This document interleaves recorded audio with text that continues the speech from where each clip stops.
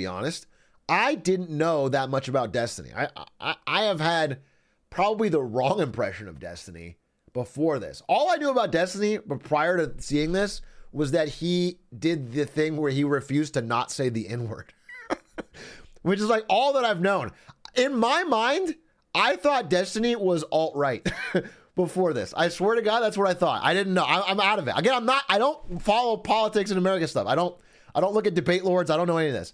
I thought he was like openly alt-right, but he's not. And I also give credit where credit is due. Some of the arguments he made, specifically about Jan 6th and a couple other things, I found to be very compelling. They actually changed my view slightly. I think they were pretty solid. I think that for me, the structure he did it made sense. Okay, that's it. That's all I know. But overall, I found the debate to be pretty unsatisfying.